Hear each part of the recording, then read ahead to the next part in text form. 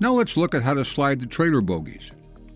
As with the fifth wheel, repositioning the trailer axles offers some flexibility with weight distribution.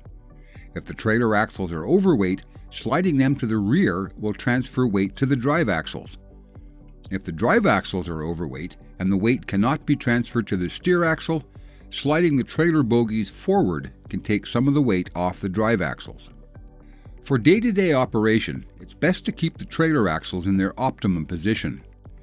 Measure 41 feet or 12.5 meters from the trailer kingpin to the center of the trailer's tandem axles.